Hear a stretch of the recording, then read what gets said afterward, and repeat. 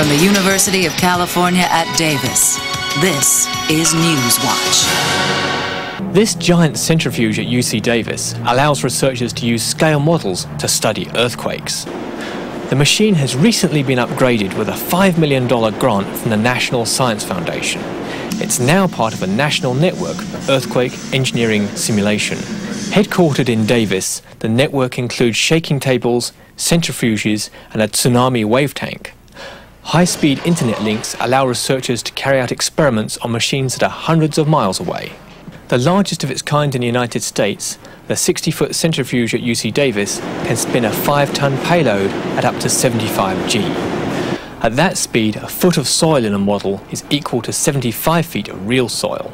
The upgrades include a new table that shakes models up and down as well as side to side, and a robot that can work on experiments. The earthquakes' ground motions happen in all directions, up and down and 2 horizontal directions and even some tilting.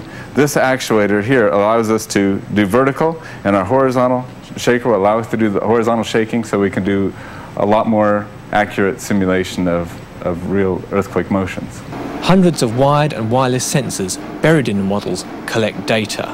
The centrifuge has been used for studying problems such as how soils liquefy during quakes, propagation of earthquake shaking through different kinds of soil and rock, and design of building foundations to resist earthquake damage. Reporting from UC Davis, I'm Andy Fell. For more information, please log on to broadcast.ucdavis.edu.